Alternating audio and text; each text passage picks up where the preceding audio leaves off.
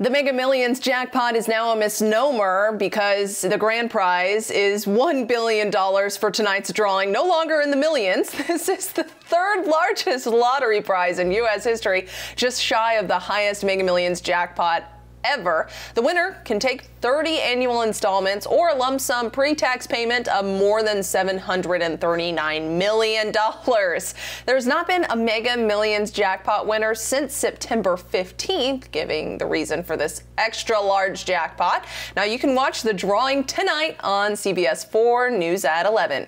Katie Johnston for CBSMiami.com.